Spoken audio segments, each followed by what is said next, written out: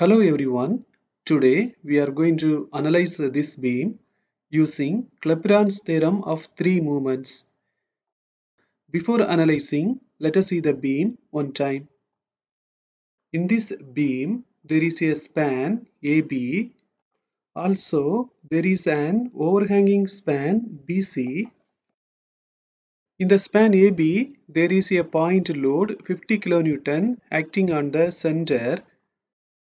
In the overhanging span BC, there is a uniformly distributed load 20 kN per meter.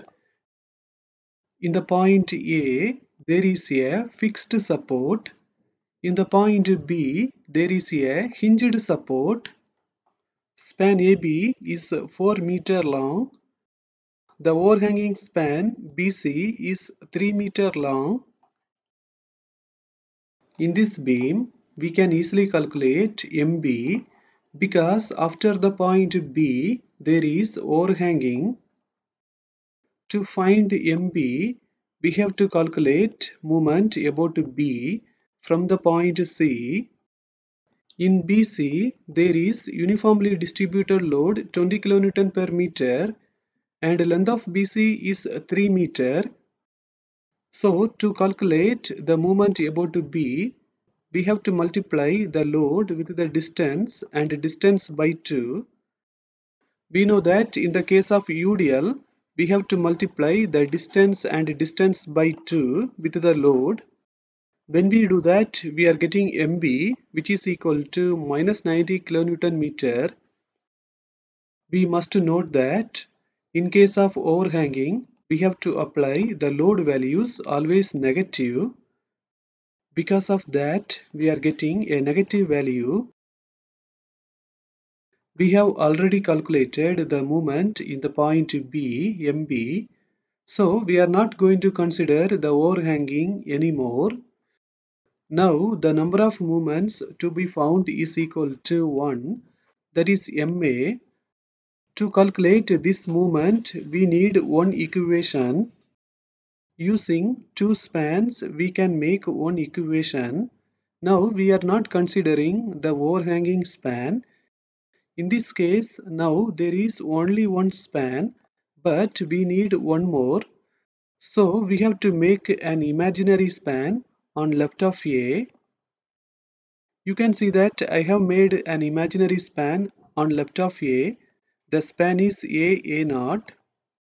It is having the length of L0. Now let us take the spans A0A and AB and make the equation and find the moment. First, let us calculate the ordinate for AB. In AB, there is a point load 50 kN acting on the center. The formula to calculate the ordinate is WL upon 4. Here W is 50, L is 4. When we apply the values inside the formula, we are getting 50. Using that, we can make this diagram. Now let us apply the theorem of three moments in spans A0A and AB. In this equation, we have to find A1 and x bar right. Area 1 we can easily calculate. This is a triangle. We know the formula for the area of a triangle, half into breadth into height. Here breadth is 4, height is 50. After applying the values inside the formula, we are getting 100. Now let us calculate x bar right. This is a symmetrical triangle. So the centroid lies in the center. The centroid distance towards the right is 4 upon 2. We will get 2. Now in this equation, let us apply the values. L0 is equal to 0, L1 is equal to 4, area 1 is equal to 100, x bar right is equal to 2. Let us apply all of the values. This term and this term will be 0 because these are for the imaginary span. We have already calculated the value of MB, which is equal to minus 90. After the calculations, we are getting MA, which is equal to 7.5 kilonewton meter. Alternatively, using the formula, we can calculate 6a x bar right upon L. The formula is WB upon L into L square minus B square. Here W is 50, L is 4, B is 2. When we apply the values inside the formula, we are getting 300. Let us apply that. So using the formula, we can easily calculate MA. Now we are going to calculate the reactions. We are going to take the whole beam and calculate the reactions. For MA, we got a positive value, so it will be acting in the clockwise direction.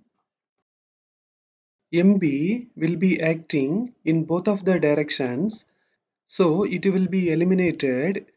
In this case, no need to consider MB when we calculate reactions.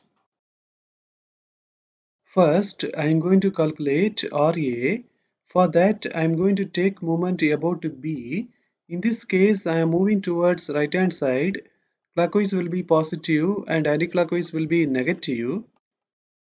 RA is acting towards the point B in the clockwise direction. So it will be positive and the distance is 4. So 4 RA.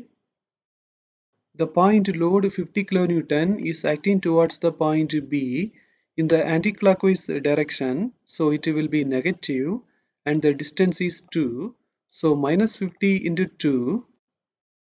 This UDL is acting towards the point B in the clockwise direction, so it will be positive.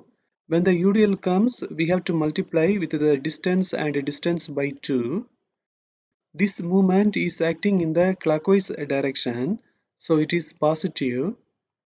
Finally, we are getting RA, which is equal to 0.625 kilonewton. Now, to calculate RB, let us apply the rule sigma V is equal to 0. RA and RB are acting upwards, so both of them will be positive. The point load 50 kN and UDL 20 kN per meter are acting downwards, so both of them will be negative. We have already calculated RA. Let us apply that. Finally, we are getting RB. Now, we are going to draw the shear force diagram. Before drawing the diagram, let us calculate the shear force values. I am going to start from the point A and move towards the point C. In this case, I am moving towards right hand side. Upwards will be positive and downwards will be negative. Using that, we can calculate the shear force values.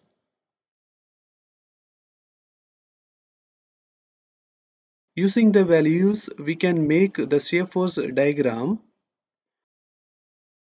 Now, let us make the free movement diagram. We don't have to make the free movement diagram in the overhanging span. Only in the span AB, we have to make the free movement diagram. For drawing the free movement diagram, we have to assume the span AB as a separate simply supported beam and calculate the ordinate. In this analysis, we have already calculated the ordinate. Using that, we can make this diagram. Using the end moments, we can make the end moment diagram. Then we have to combine both of the diagrams to get the bending moment diagram. Now we are going to end this session. Thank you for watching this video.